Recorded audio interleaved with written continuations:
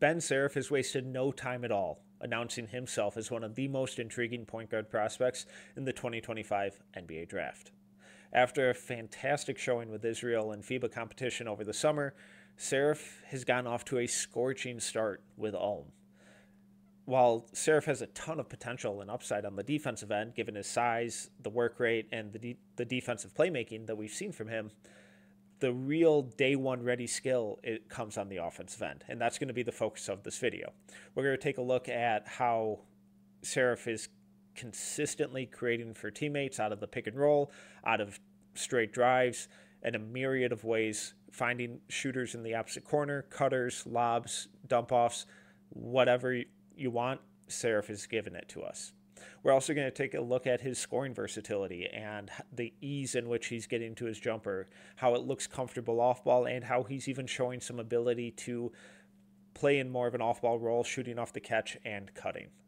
Saraf is really, really fascinating, and the fact that he's gotten off to this hot of a start this quickly is a real testament to his talent, his upside, and the overall quality of the 2025 NBA draft class. I'm Tyler Metcalf. Welcome to Film School. Let's dive in. So the bulk of Saraf's playmaking so far has come out of drive and kick, drive and dump situations, especially out of the pick and roll. And while he's a good ball handler, I wouldn't necessarily classify him as a overly dynamic one. Instead, he's really quick. He's really good at changing speeds and utilizing his strength and his frame to hold off defenders. And instead of really overtly flashy stuff, it's really shifty, it's crisp crossovers, and we get a kind of a taste of this here.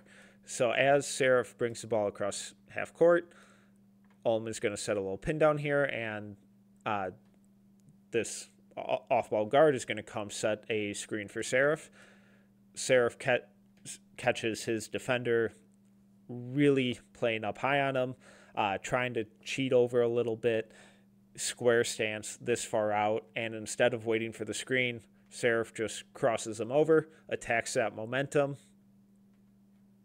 As we can see, the defender's kind of already up, trying to cheat over the screen, and on the wing, you don't want to do that, obviously, because you leave yourself vulnerable to a crossover like that. So again, this is the type of ball handling that we're seeing from Saraf, where that's really crisp and it's decisive and it's effective. It's not there's no wasted movements really with his handle. So crosses him over, and from here, now that his defender is out of the play, he has all of this space in the middle of the floor to attack, which signals to him that someone's going to have to collapse on him. As he drives, he now knows that both opposite defenders or wing defenders are kind of crashing in on him, but more importantly, the low man is all the way in the lane to try and take away this drive, which means that his teammate is wide open in the corner. Against his momentum, Saraf does an awesome job of whipping this pass out with his strong hand, a little backhand whip pass through traffic, ton of pace on it, right in the shooting pocket. The accuracy on that is absolutely fantastic. In an NBA context, this shot is probably going up. Instead, his teammate still does a really good job here of getting a quality look, a little shot fake, draws the hard closeout. He attacks baseline, gets the bucket, but all of this is set up because Saraf identifies that his defender's cheating a little bit, and then that crispness and the efficiency on the crossover and the kick out, fantastic. On this one, we get another kind of fun example of the efficiency of Saraf's handle, how he can just kind of toy and manipulate defenders in the pick and roll and just set up a teammate for a really wide open look. So as he gets the ball, immediately pushes and is picked up full court. So from here, from the start, Saraf already has his defender in kind of chase and recover mode. And Saraf knows that he has the ability and the opportunity to kind of just toy with him and dictate his momentum however he sees fit. And that's exactly what he does throughout this play. As he comes off the screen, his defender gets back over, drop defender kind of steps, little dribble move here. And I like how just simple it is. It's crisp, it's decisive. And there's no wasted movement with it. It's not overtly flashy, but that the change of pace in a tight area, with his movement, lulling his defender to sleep, and exploding a couple steps at a time, really toys with both these defenders and makes them kind of second guess and expose their vulnerability in terms of trying to defend this set or this kind of makeshift action. So as he comes off the screen, little crossover, and now his defender thinks he's back in position and just explodes into this spin move to attack this space, which now the drop defender now has to re-engage with Saraf to take away this drive. If he doesn't, if he just stays back out on the shooter, Saraf's at the rim, easy peasy. Defender has to help here. Saraf's initial defender is now yet again in kind of chase and recover mode, and Saraf just sets up his teammate, wide open shot. Again, NBA context, maybe probably a little better chance of this going in, especially if he's playing with a stretch 5, stretch 4, whatever. But this is a fantastic look, and it all comes out of Saraf's ability to just recognize the opportunity for him to toy with his defender and just do it throughout a possession.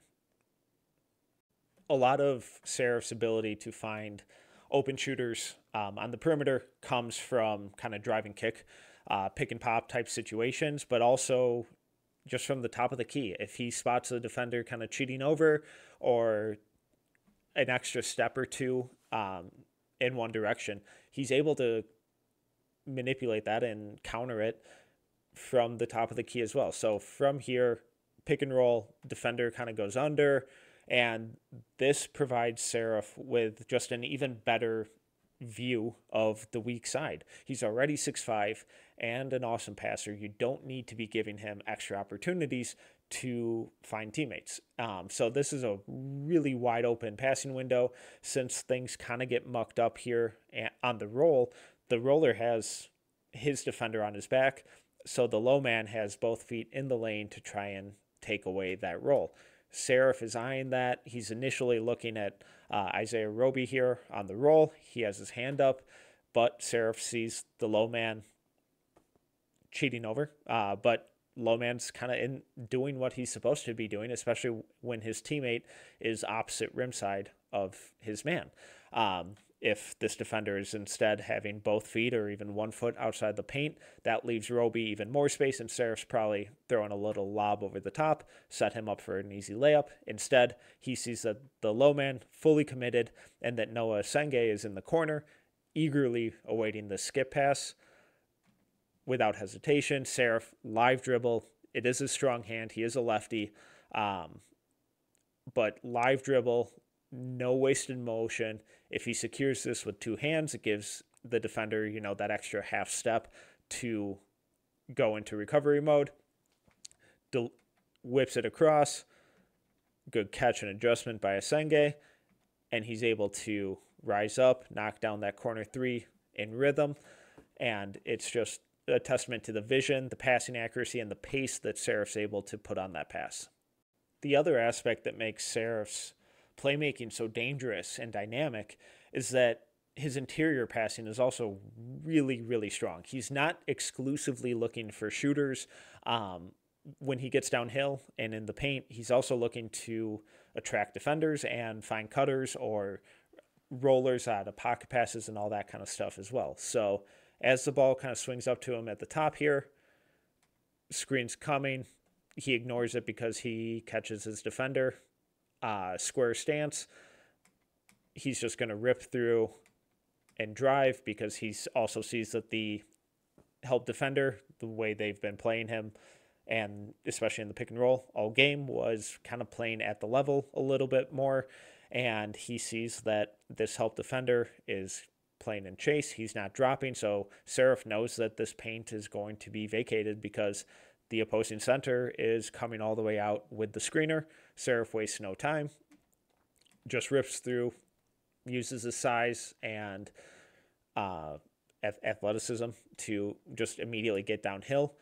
Since he's now attacking all this space, he's attracted the low man, who now has to rotate over to take away the drive. And instead of camping out in the corner, which Asenge very easily could have here, but he was already kind of on the block after that roll. So he wasn't out there to begin with. So he's already kind of in the dunker spot. So he does a great job of just slipping in baseline behind his defender, who's now caught in no man's land. Saraf sees it, throws a perfect lob, makes it life incredibly easy for Asenge here. And that's the easiest 2 points he may get all season. So just one more time, just it's simple, it's decisive, and incredibly effective. This one I absolutely love from Saraf because it really shows his composure under pressure and his ability to not only read but also manipulate weak side and help defenders as well. So from the start here, just a bit of window dressing, a little handoff, all of it to just set up a side pick and roll. And as Saraf comes off the screen, he immediately sees that the drop defenders or the help defender is playing at the level here. So he's going to string this out. And he's immediately looking for the roller here. As he gets his eyes and kind of gets to where he wants and is able to spot the roller, he sees that his man is kind of lost in no man's land. He never really switched. He didn't recover. He's basically out of the play. So what Saraf is trying to identify and manipulate here is this weak side defender and this help defender on the low block. From here, Saraf can see that this weak side defender is out of the play. He's staying home on the corner shooter, Justinian Jessup. Not a bad choice.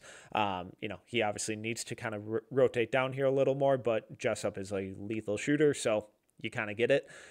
But what Saraf needs to do now that that he's identified that this weak side defender is out of the play is get rid of this guy. And what he does here is glances over a little bit to his teammate in the corner, which sends that defender reeling. He's trying to kick back out to the corner to intercept that because that's where Saraf's eyes went. But the ball goes to the roller, sets him up perfectly. The ball is exactly where it needs to be.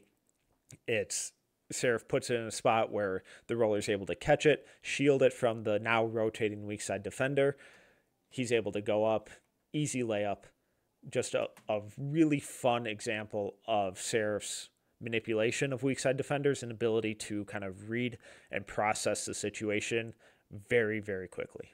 What's really encouraging about Saraf's offensive game that we haven't seen from a lot of kind of point guards his size is his ability to play off ball as well as on ball.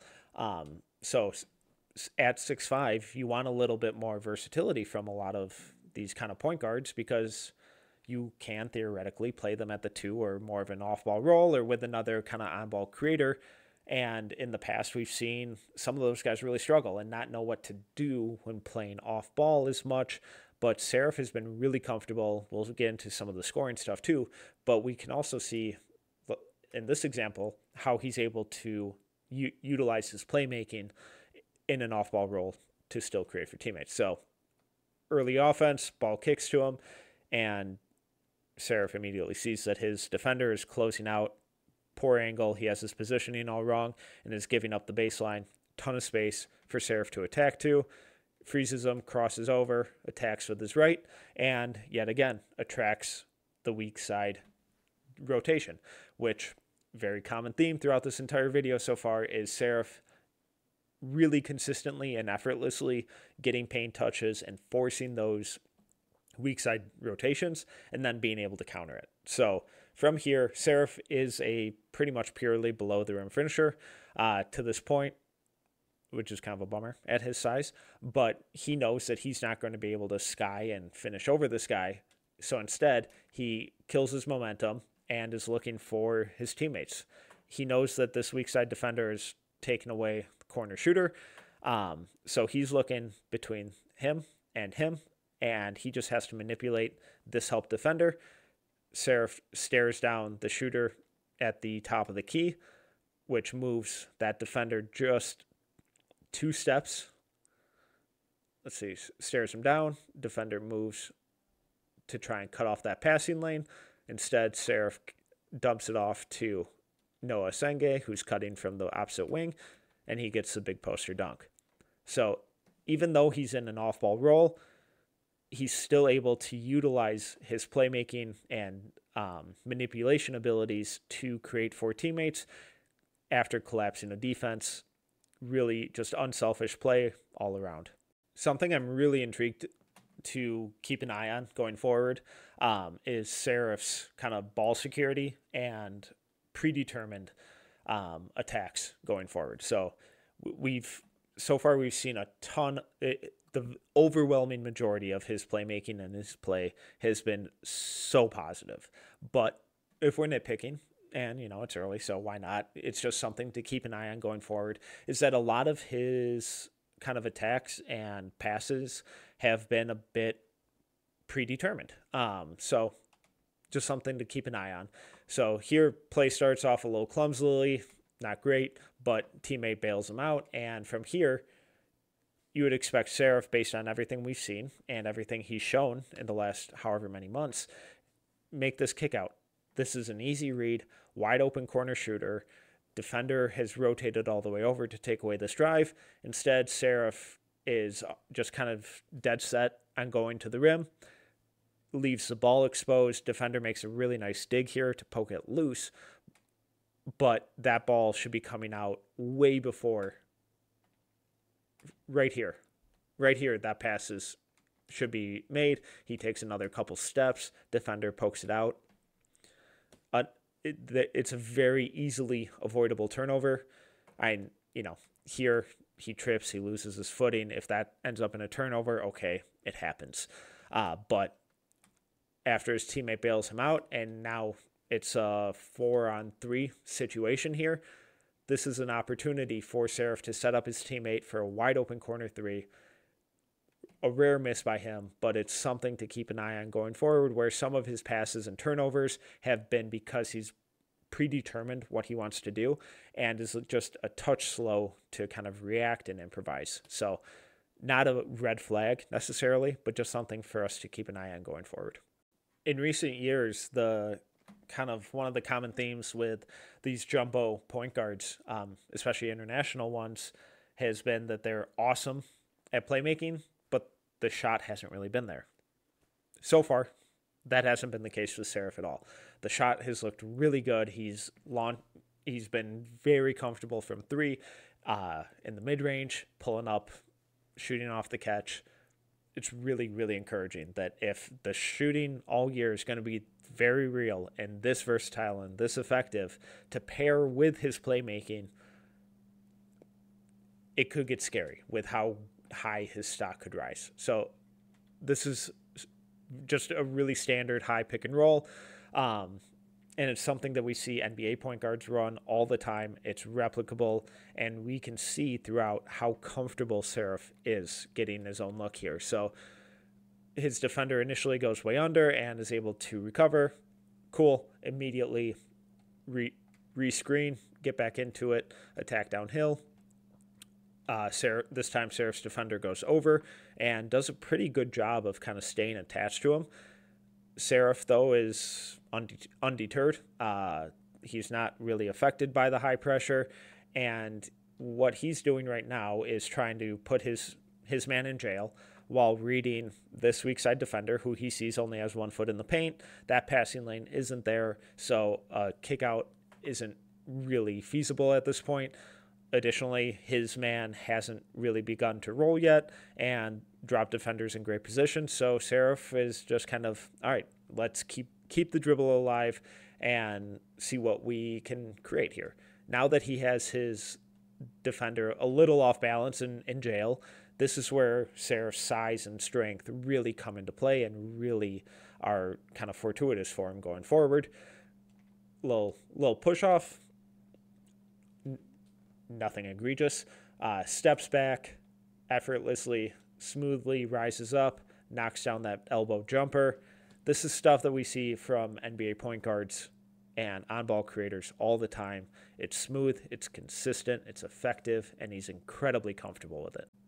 On this one, we just see the ease and the comfort level of Saraf shooting and scoring in the mid-range, especially out of the pick and roll.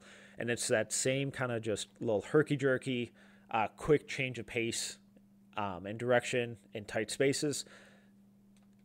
That's smooth. It's incredibly effective.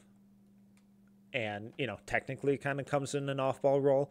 A little second side creator here later in the shot clock, so he knows that he doesn't have a ton of time to really kind of play around with stuff. Gets the screen, and being that far out with his defender going over, drop coverage, he knows that there's going to be a lot of space here because his man's in chase and recover mode.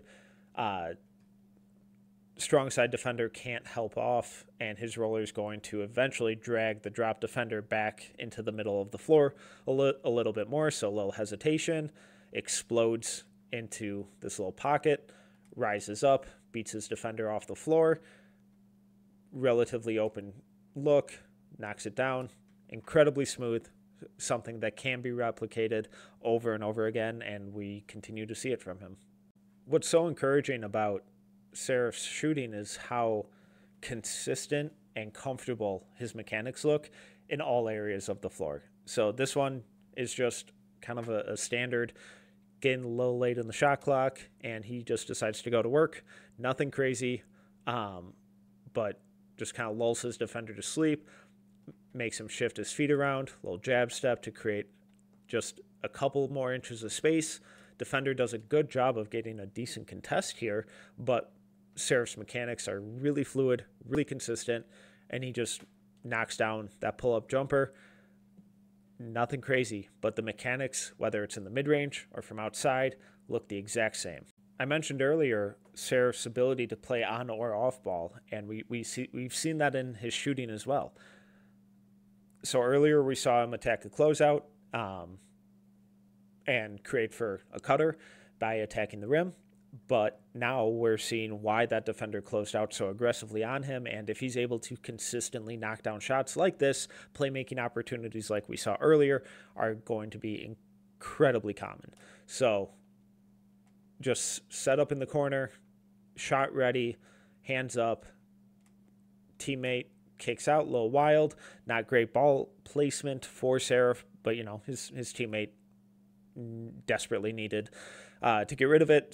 But Saraf does a really good job here of catching, adjusting, quickly getting that shot or the ball back up in the proper position, unaffected by the closeout. Great base, rises up, good follow through, knocks it down. It's incredibly similar mechanics to what we saw on his pull-ups, and now he's doing it off the catch as well. That's smooth, it's confident, it's the type of shooting and the consistency in mechanics and the confidence that we really love to see from a 6'5" point guard, because he's continuing to prove that he's not just one-dimensional, that he can shoot off the bounce, play make for others, and shoot off the catch. Being able to be that outlet as a spot-up shooter as well is incredibly important. Being a reliable spot-up shooter in Saraf's position is really important going forward, but this type of play, when I saw this, is immediate. I just immediately fell in love, because this is fantastic from him. It'd be really easy for him to just stay in the corner, but Saraf is showing that he's a willing cutter as well. And if he's able to consistently do that, and it just completely diversifies his off-ball scoring game, his overall scoring game, and elevates his overall offensive impact. So very similar kind of situation as the previous clip where Saraf set up in the corner, but this time it's on the roll. And as the roller kind of catches the ball here, Saraf sees that his defender is totally cued in on the ball. He's ball watching, and that the baseline is wide open. There is no rim protector on the floor. So instead of staying complacent and staying in the corner, Saraf shows off his floor awareness and his willingness to relocate and just make life easier for his teammate. Great cut. The roller does a great job of kind of adjusting, delivering a bounce pass. Saraf's defender is out of the picture here and just immediately goes up with the ball. Easy layup. But this type of activity, that willingness to move off ball is so much fun and something we rarely see from point guards and just on-ball initiators in general. Saraf's at-rim finishing is going to be I think the most intriguing aspect to keep an eye on in terms of his scoring game going forward, but there are a lot of really encouraging signs. Some of the big concerns are that he almost never looks to use his right hand, and he's a very below the rim finisher right now, so not super vertically explosive, and very left-hand dominant when it comes to finishing, stuff he's going to have to improve on. But when he goes to his left, there are some really encouraging signs. So here, aggressive kind of blitz and dig by the help defender, and as Saraf kind of avoids that dig, he sees that the help defender is going back to the roller and that he has a ton of space to attack, which he does. And from here, he knows that, or he has his defender in chase and recover mode, and that his defender's momentum, it's all going to the baseline. Since he's a little quicker than Saraf, Saraf doesn't force it. He doesn't try and go through his defender, who's done a good job of getting back between Saraf and the rim. But since his hips are totally parallel to the baseline here, he has no ability to flip his hips, reposition himself, and adjust to a step back or any sort of deceleration by Saraf here. Saraf does a great job of elongating his strides, pushes off, and just really plants that right foot, which kills his momentum, allows him to rise up, gets rid of his initial defender, who is now sailing out of bounds, and the help defender can't get there in time. Saraf drops it in off the glass. Really fun utilization of his size, his strength, and his deceleration. If you're not going to be overly explosive and the fastest guy on the floor, one of the most effective ways of getting shots inside is that ability to decelerate. Now, Saraf rarely ever looked to use his right hand, but this was the one time that he did, so I felt like I had to include it.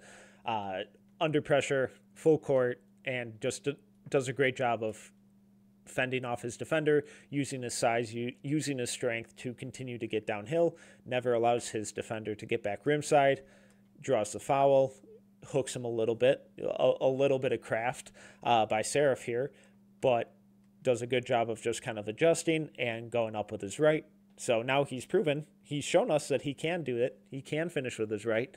I desperately need him going forward to look at his right hand a little more, because way too often he was adjusting and going back to his left in those types of situations.